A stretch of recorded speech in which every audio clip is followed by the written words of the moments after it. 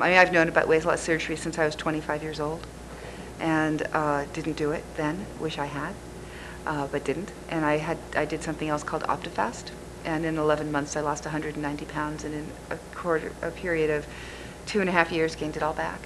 So I was planning on having a gastric bypass because that was really, that and the lap band were the only two I knew about.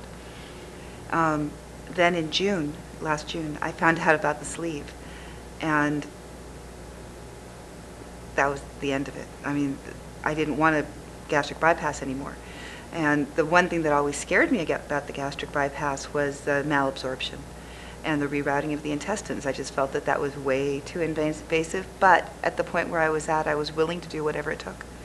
And I didn't know that there were any other options.